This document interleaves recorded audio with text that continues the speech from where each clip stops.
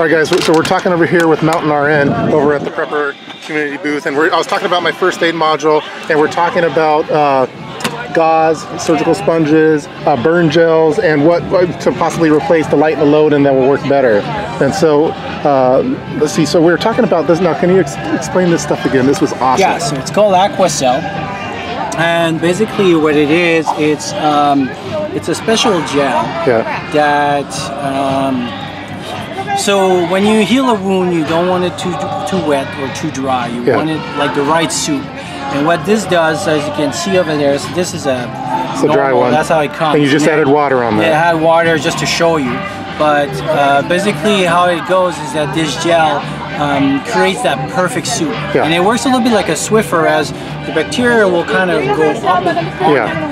And the beauty with those dressings versus like the gauze and everything is that you can leave them long. And longer they stay, better it is. So usually 3 to 7 days you can have. So that means a dressing like those two together.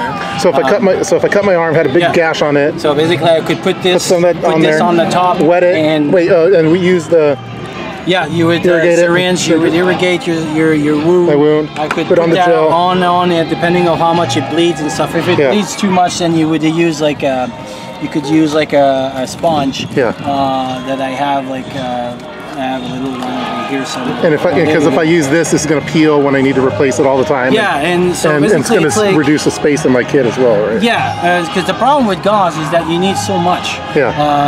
Because like one dressing,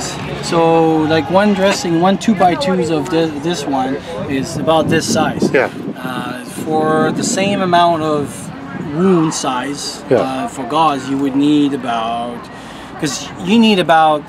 4 or 5 gauze for, depending on how much fluid is coming out per change of dressing, and depending on how much stuff is coming out of your wounds, you can need like 2 or 3 times a day. So 4 or 5 times. That's a lot of space. That's a lot of space. And you need to carry all this in your kit. So like I was showing him, like the kit that he has. See how big it is. I need to get this smaller. And about the same size that I have in here is about for 1 week of wound care. So, and all type of wound, like burns and stuff, and blisters, small. And you were talking about the burn gel sucks. Use honey. Basically. If you're gonna so I need you're not the first person to tell me that, so I need to get rid of my burn gel just after honey. The problem with burn gel is that if there's a little hole, or if it opens, and especially if you carry it like in the first aid kit, and it happens to me before, you get to use it and it dries up. And honey is always good and stuff. And so if you're gonna use honey, or like when I carry for my gel, it's a little bit more expensive, but it's the AQUACEL EG, so it's the same stuff than this, but it has silver in it. And when you go to the hospital, the dressing they put on is silver. And silver is like does wonders. It kills like pretty much every bacteria. There's no resistance to this versus antibiotics and stuff. I'll put links to all of these in the description, and you have a bunch of videos already on that goes into much more detail on this. So. Yeah, well, I call them the 21st century dressing. Is pretty much what I've been trying to sell.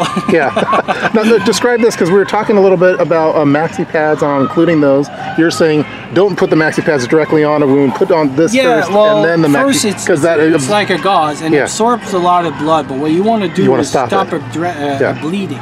And bleeding is stopped by direct pressure. But if it absorbs a lot of blood, then the clot cannot be formed, and then you cannot stop bleeding. And the problem with a pad is that it will stuck again to your wound, and by drying, and then when you take it off, you'll take it off. And again, that concept of not too wet, not too dry. The problem with gauze is that it will get dry. There's no way that you can keep humidity in it, and if you keep humidity in there, actually you increase your risk of bacteria, because this is like cotton, so it's like a cotton t-shirt basically, but in a different form. So if you have a wound here, you're just going to put this on and let air get into it, and maybe put the pad on there. If I would run out of my dressings and stuff, and this is what my backup is that I can put something like this and then put the stuff. But then you were talking about putting maybe something like this on top of it, though, right? Yeah, well, this is like it's like basically when I dress a wound, I dress it just like I dress in the outdoors. So you have like a base layer, you have an exterior layers, you have something to protect from water. It depends again. what's coming out. And you're talking, it's like Gore-Tex for jackets. Yeah, so basically this is like Gore-Tex because water gets out but not in. The transpiration will go out, but the water won't be. So I can be in the shower with that. If I put something like this, I can go. If I have something like this, I can go and take a shower with this. Yeah. When I burn myself over here, that's what I put in. Yeah, so that's the wound right there, and that's the method that you used on there. Yeah, what I used on this was the big, actually this one over a month. Yeah. So this is the difference. So how much does this cost now? Like if I were to buy that? Yeah, so it depends on the place, but I think it's about 30 or 40 bucks. Yeah, but you could cut it up and use it as needed. Yeah, so what I did is I used this over a month. So one dressing like this for a month. This wouldn't even last me for one dressing change. You could blow your nose with this. Yeah. Basically, it's good to blow your nose or wipe your head. Take the sweats out. Yeah. But so you see already the size. And this is vacuum sealed too. Vacuum seals and everything. And this wouldn't even change me one. Yeah. And this was good for 1 month. And for getting the same amount of months. So for 1 month you could use this and combine it with some of the other stuff, and you're good to go. Depending on the size of the wound, obviously. If my wound is that size, if I have a big gash on there, then it's different. But again, bigger the wounds, maybe you'll use different techniques. Yeah. So, but that's why I carry those dressing, because but for a wound that was that much, and burn wounds drain a lot, I've used this over a month, and that's all I needed. That's awesome. So this really helps out for me, someone like me that has too big of a med kit right now. I need to lessen the load, and I want it to work better. And it seems just like the way to go on it. It's a little more expensive though. Is the only downfall. But it's more expensive. So get rid of this. Get rid of the burn gel. Get rid of the gauze. Get rid of less maxi pads, and go with these. Spend the money. Get the good stuff. Yeah. And it's going to work better. I calculated quickly, like maybe like for a kit that about that size, or that I would need like in bug out bag, or 72 hours or 1 week. It's about $100, $130 bucks, but you got way much capacity. How much is your medical health worth to you? So. Yeah, and I mean, like for example, I was able to deal with my burn at home and everything. Gauze, you're not sure. And the other thing too is that, let's say I would have to survive a long time, 2 months and everything. Now you have to discard those. Yeah. So now you have a big bag of something, and you have to dispose of them. Like and raccoons and all animals, etc., would be attracted by the smell of body fluid liquids and flies and everything. So even for long-term situation, versus I take this, throw it in that garbage, versus a bag of this of that stuff. So.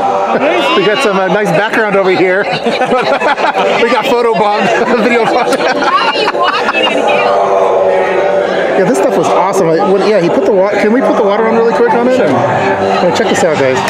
I mean, it's kind of like the gauze that I have, but it's a little wetter. I don't know if you can see that.